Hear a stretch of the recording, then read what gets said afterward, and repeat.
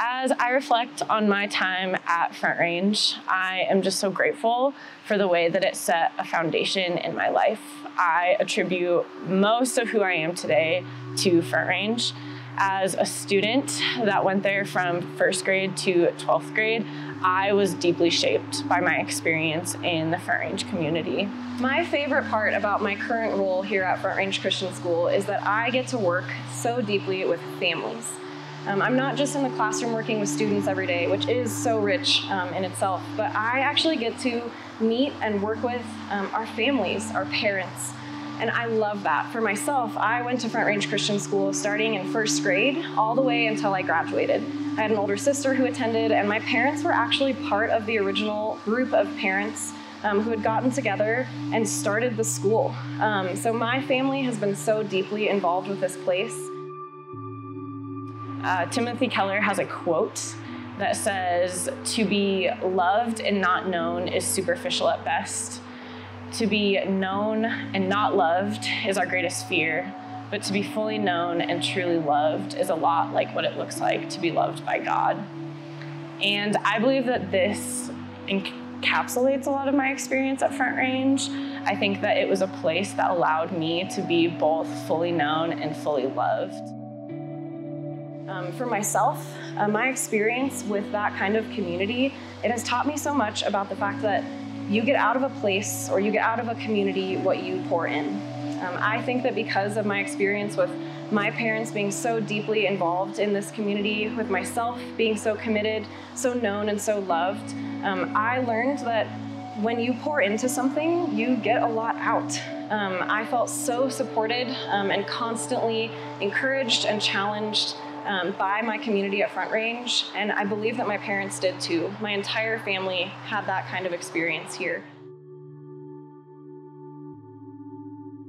When I was a junior in high school, my grandpa was diagnosed with cancer, and this was something that just shook my family. I felt like I had to be the strong one because I saw the way that it impacted my younger brother, who was really close to my grandpa. I saw the way that it really significantly impacted my mom. Her dad was her best friend.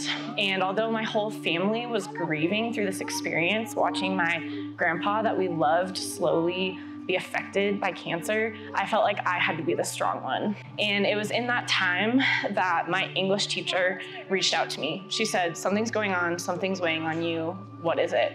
And I just remember breaking down to her in that moment because she felt like the only person that I could talk to, the only person that wanted to listen to me. And it was in that moment that for me, faith wasn't just a concept.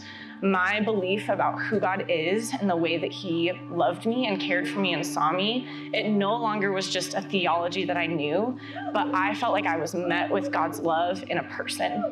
And it was that experience, it was that moment of my English teacher keeping me after class saying, "How are you? Can I sit with you? Can I pray with you?"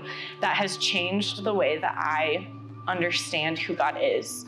Being so uncertain about where I wanted to go with my life, what kind of job I wanted to have, all of that just came back to this question of who am I? Who was I created to be? What am I called to? And not feeling certain about that made me feel so lost. It made me feel like I was wasting my time and my money. I felt like I was letting people down.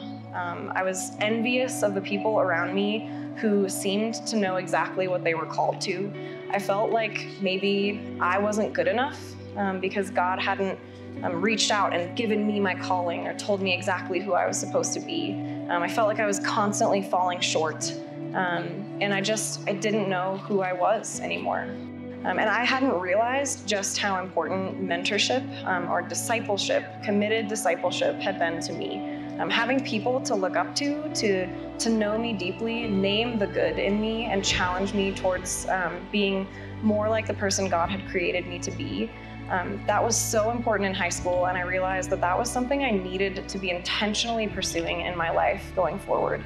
So I have become the kind of person who seeks out mentorship, who seeks out having someone to disciple me. Intergenerational relationships or having someone to look up to who's walked the path before me is so important to me now.